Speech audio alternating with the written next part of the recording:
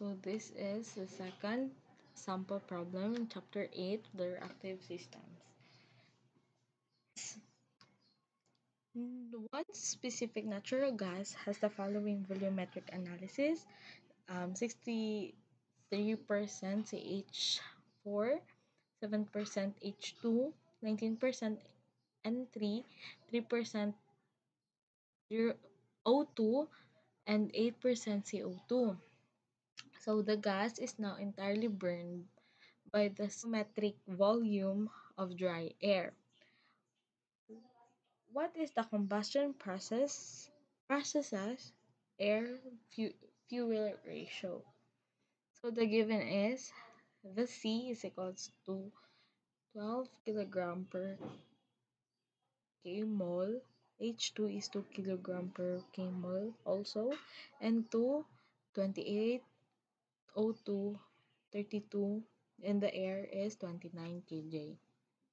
So this is the solving.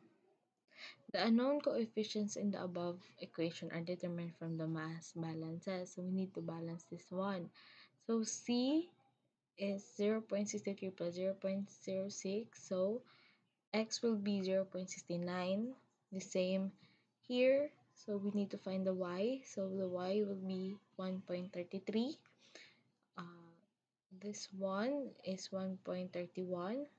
So Z will be 5.116. So we need to find this one. So M air is equals to 1.31 times 4.76 kmol multiplied to 29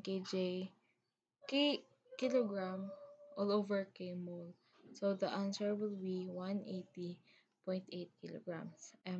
So next is the M fuel. So 0.63 times 16 plus 0.07 times 2 plus 0.19 times 28 plus 0.03 times 32 plus 0.08 times 44. So the answer will be 20.02 kilogram. So this is the formula that we were going to use to find this.